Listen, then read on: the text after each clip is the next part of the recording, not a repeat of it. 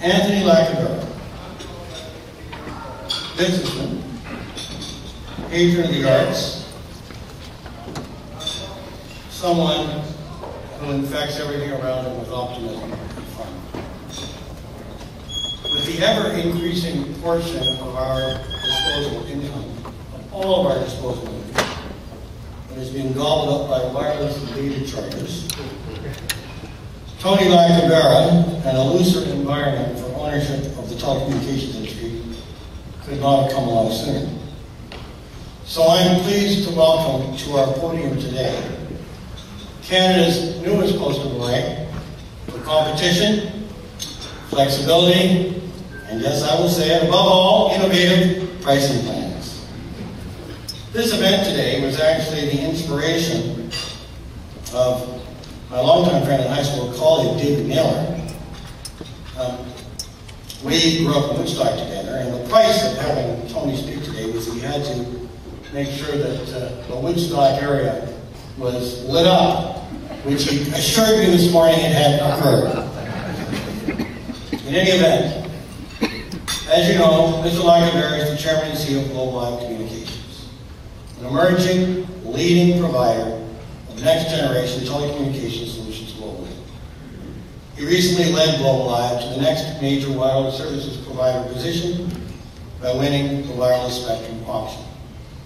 As chairman of Global Live, Wind Mobile's parent company, he's helped to position Wind Mobile as well as an innovative and consumer-focused mobile company that will provide greater choice and feature-rich offerings for Canadians. The secret behind his luck, of course, is extraordinary tenacity and hard work. Global Live was actually founded 12 years ago in 1998. Since that time, over a long haul, he's developed it into an industry leader. By tailoring its innovative technology to customer-focused solutions, Global Live has not only thrived, but become the player to watch in what is going to be an increasingly competitive global telecommunications market. Global Live has been recognized for many things in its recent life. Best managed company, fastest growing company, profit for its by the Profit magazine and others. The one that struck me was its recognition as one of Canada's top 30 places to work. It struck me because it seemed to me that it was fun to know Tony. It would be fun to make money with Tony, but it's probably fun to work with and for him too. He is not only the leader of an exciting emerging Canadian company, he has contributed to his community as a patron of the arts, supporter of the Art Gallery of Ontario's Galleria Italia, as the patron of reintroduction in New York City, or revival in New York City, Tennessee Williams Cap and Hot Tin Roof, and a variety of other charitable and philanthropic engagements. He's one of Canada's top 40 under 40s. He's a star of the telecommunications market, and he's here to tell you where he thinks it's going in the 21st century. Please welcome Anthony Lacavera, Chairman of Global Live Communications.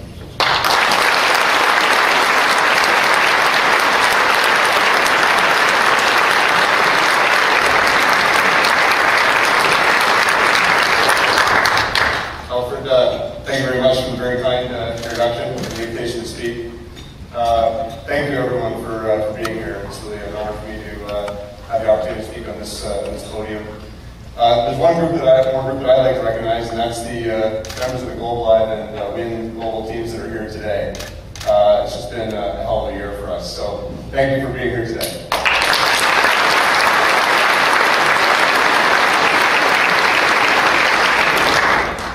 Before I get started, I actually have 3 different speeches prepared today.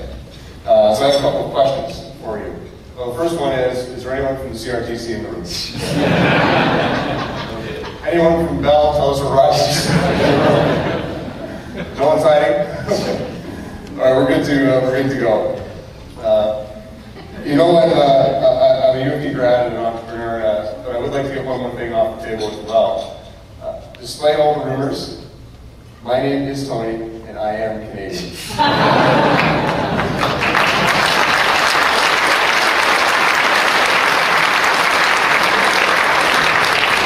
And what's more, Gold Live is a proudly Canadian company. It's a company of rishis and nishas, of Marwas and Mohammeds, of Peters and Joes. It's a company that's diverse as this great country itself. It's a company that was conceived just a dozen years ago from my modest apartment with a group of my colleagues at the University of Toronto. And it is one that has emerged very slowly and steadily to become a leader in Canadian telecom. We've always looked for niche markets in telecommunications that the incumbents ignored. We had no capital, no resources, no connections, and we built the company from zero to over 125 million in sales in under a decade, rolling out telecommunications solutions across Canada. To call us anything but Canadian would be quite simply untrue. But that's the kind of fear-mongering that the incumbents would like to have permeate the Canadian market so they can maintain their anti-competitive hold on the Canadian telecom market. A market that's been underserviced for Canadian consumers for over a decade, and one that's been hamstrung by a national oligopoly and a series of provincial duopolies. Take Ontario and Quebec, for example. We have 80% market share held by just two companies. As a result, it's been a pretty cozy ride for our well-run incumbent telephone companies, Bell, TELUS, and Rogers, otherwise known as the Big Three.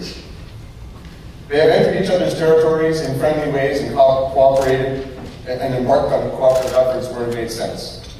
They are very well capitalized, and they enjoy some of the highest operating margins in wireless in the world. Practices that are achieved through practices of limited competition and negatively impact consumers, including long-term contracts with unreasonably high rates, silly, fictitious network access fees, and system access fees. So what has been the outcome of their wireless reign?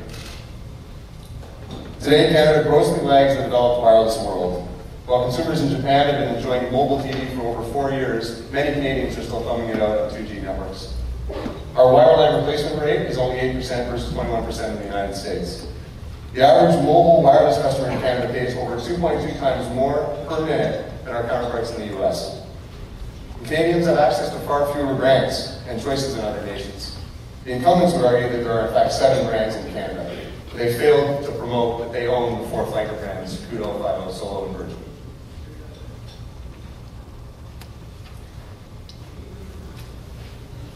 And what's most concerning? Our penetration rate still sits below 70%, while the United States is over 90% and most of Europe is over 100%. Many emerging economies have well surpassed Canada in wireless. The stark reality is that penetration in Canada, in fact, ranks last in the OECD. That's right, 30th out of 30, dead last. Sadly, it's customers who have felt the sting. The pay more, get less philosophy has permeated Canada's wireless market, has driven Canadians to consistently demand more competition for close to a decade. And why does more competition make sense? When the Telecommunications Policy Review Panel issued their report in 2006, it stated, a world-class telecommunications industry is essential for enhancing Canada's global competitiveness. And Canada needs a policy and regulatory framework that removes impediments to competition and innovation. Obviously, the lack of real competition has significant impacts on costs for consumers and businesses, and deeply important implications and follow-on consequences for innovation and productivity in the Canadian economy. The panel report actually helped facilitate the ultimate decision to open up the wireless auction to new entrants in 2007. And at that time, we felt we were very well positioned to enter the auction. We have a long history of building a steadily growing profitable business in Canada. But we knew that in order to purchase enough spectrum to compete nationally, we'd have to find a partner with immense scale, with a lot of operating experience in wireless, with a real ability to stay, go the distance, staying power, and of course, lastly, someone who has a very long, an investor that has a very long-term horizon. In order for us to actually be able to compete in an effective way with the cable companies and the region and the big incumbent telcos. So we set about searching around Canada and ultimately across the world for a strategic investor. And we secured Weather Investments, or Ascom Telecom, as that partner. Our Ascom Telecom is the largest mobile operator in emerging markets. And with their parent Weather combined, they have over 125 million subscribers in wireless around the world, over 6 times larger than the Canadian incumbents. We knew that Global Life could harness the global perspective and best practices in wireless from around the world that type of strategic investment could bring to Canada. To bring wireless pricing down, to bring innovation up, to finally bring a new choice to Canadians. Our success in the auction catapulted us from the top of the periphery of the public eye into the center of the incumbent's line of fire. What ensued was a firestorm of activity surrounding one crucial question. Was Global Life, with its partner Ascom, Canadian enough to become Canada's 4th national wireless provider? To me, it's an ironic question because many of the incumbents have accessed an enormous amount of foreign capital to build their networks. Bell Canada was started by Charles Fleetwood Size, an American. The British Columbia part of TELUS, at the time BC Tel, embarked upon its major expansion in the 1920s, when it was owned by a gentleman named Theodore Gary, also an American. AT&T, an American company, was instrumental in founding Unitel, which subsequently became AT&T Canada. And in his memoirs, Ted Rogers conceded that he, in fact, had run up against compliance issues with the foreign ownership throughout the history of his business, particularly in the high-growth days. Frankly, the biggest hurdle we faced as we embarked upon this large undertaking was, in fact, not operational readiness. The biggest obstacle for us was access to sufficient capital on commercially viable or commercially reasonable terms.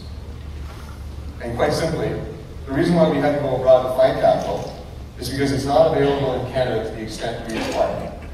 The pool is small, and Bay Street is entrenched with the incumbents and their business interests. Other new entrants may argue differently, but let's remember that other new entrants have not acquired sufficient spectrum to compete nationally. The $1 billion plus price tag needed to really make a real effort to become a national alternative in Canada simply is not available domestically alone. We had to reach internationally. So, with the financing in place, with the network largely built, with a team of over 700 people hired, and we're ready to launch, we hit a slight snag.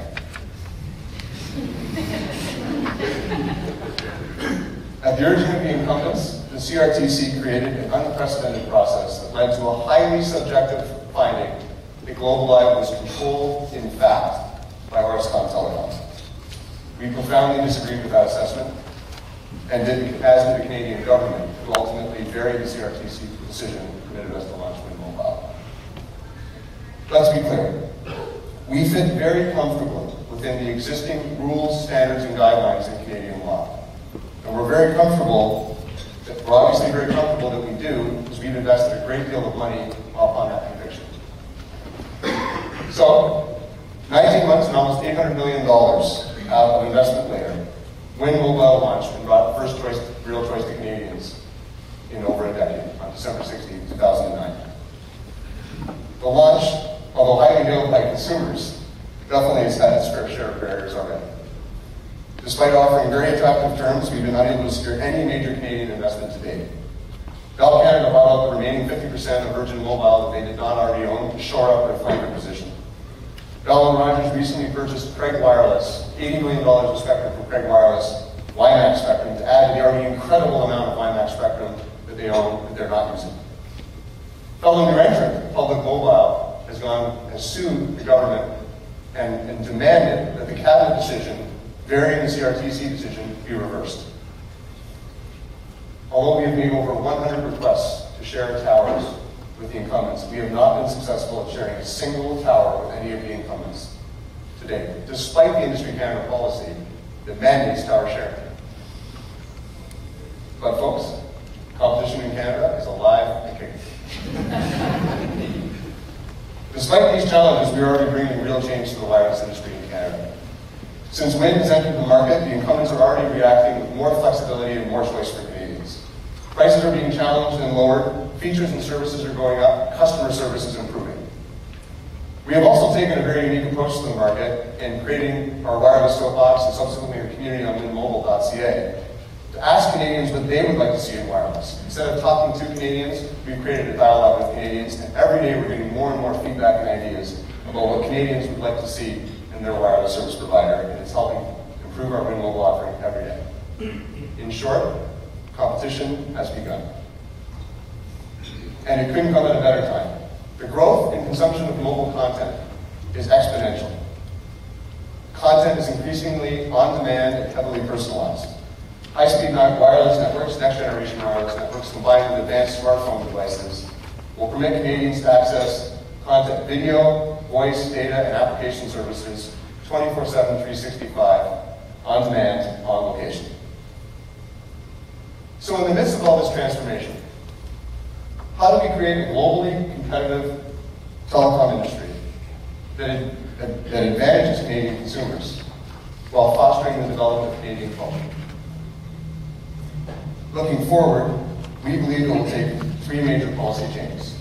One, we must liberalize current foreign ownership rules as recommended by the Telecommunications Policy Review Panel. Two, we must facilitate access to foreign capital for telecommunications. And three, we must move forward with a policy review on the separation of broadcasting content policy from telecommunications carriage. How do we do it? First is simply to add more competition to the marketplace, which we are doing. But the prerequisite to competition is capital. Economists know this, and the government knows this.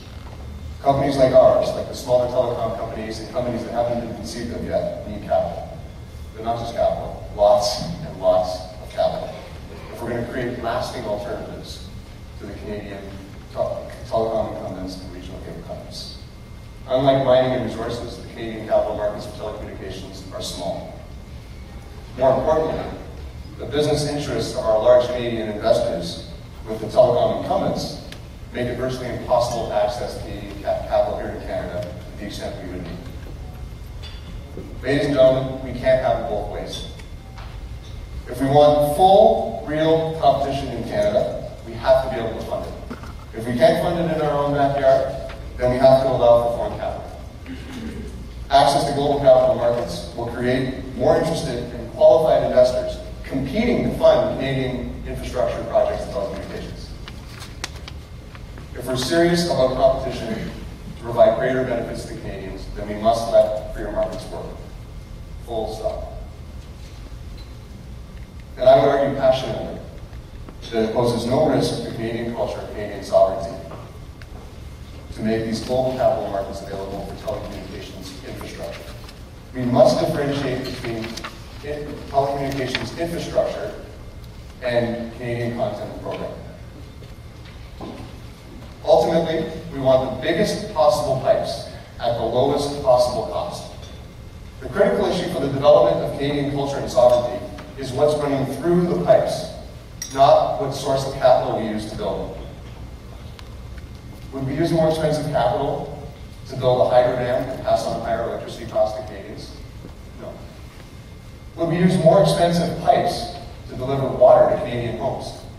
Obviously not. Mobile operators should be able to build next-generation networks, accessing the global expertise from very large international operators, accessing foreign capital, and bringing all that expertise to bear on the Canadian industry. Finally, foreign control restrictions should be removed and replaced with a more flexible structure that generates and facilitates foreign investment where that investment benefits Canadians and restricted where it does not. Globalize endorses the recommendations made by the Telecom Policy Review Panel made in 2006 and reiterated and supported in the Red Wilson Report in 2008. Both represent fair, balanced, and thoughtful responses to the realities of Canadian telecom. So, where does this bring us? Without delay, Canadian telecommunications companies must be able to access foreign capital to foster a competitive market. There are great opportunities to create and develop Canadian programming with the right policy framework. Canada can develop into a content export nation for the first time, export our content. Instead of always looking to protect Canadian culture from U.S. and international influence. And foreign control restrictions should be removed and replaced with a more flexible structure that facilitates foreign investment where that investment benefits Canadians and restricts it where it does not. I am a very proud Canadian. I believe we can do better. We've created Global Live with the belief we can do better. That we're on the cusp. And that one day, our telecommunications innovations will be sought and envied by other nations. Because nobody in this room thinks 30th out of 30 is good enough. I believe the standard we should create for these changes shouldn't be about whether they're good for Global Live or good for the big three. The standard should be measured on whether they are benefiting the everyday lives of Canadians. That's what I envisioned when I created Global Live and embarked on this journey all those years ago. And that's what we will continue to build toward in the years and decades to come. Thank you very much.